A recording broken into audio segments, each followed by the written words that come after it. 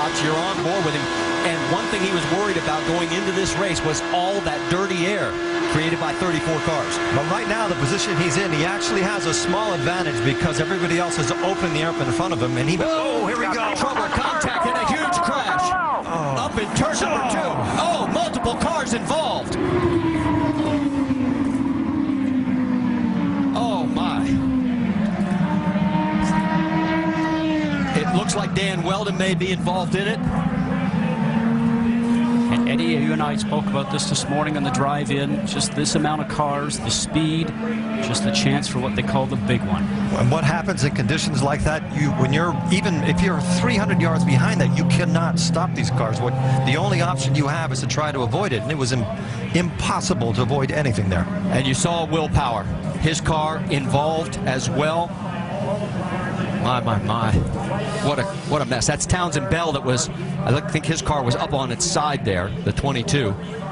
15 there of Jay Howard. An additional entry, excuse me, is up to 19 to 15. I can't see with the sun shining there. Some of the car is broken. They're showing that as Alex Lloyd, the 19. It's the 15 of Jay Howard. Yes.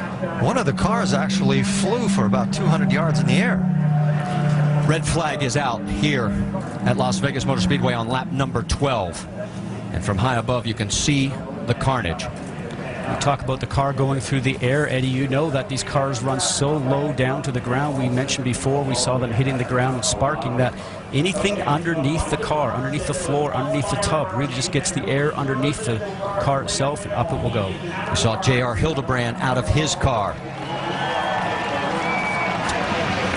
There is Dario Franchitti. Somehow he managed to get through the carnage, but Sure, guys, I mean, there's just nothing I can do. willpower did not. 10-4.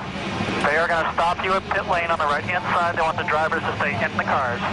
What Franchitti was alluding to is there's nothing he can do avoiding the debris that's on the track. Well, there is debris everywhere. You can see just how many cars are literally torn apart. And this was the one thing, and there is the 18 of James Jakes. Now, he had a crash early in practice on Friday. That is actually a KV Racing backup car that they put together for him. Now, I don't see much damage on there, but he's out of the cockpit. And look at this from high above. And this was the one thing we were fearing when we saw qualifying and the two championship contenders in the middle of the field. A big crash like this early in the race. What happens in accidents like this is that a single mistake by anybody, which might be dirty air, could be anything, multiplies itself so fast that you start accumulating cars. There's no way that you can control what happens. Once you start spinning at those speeds,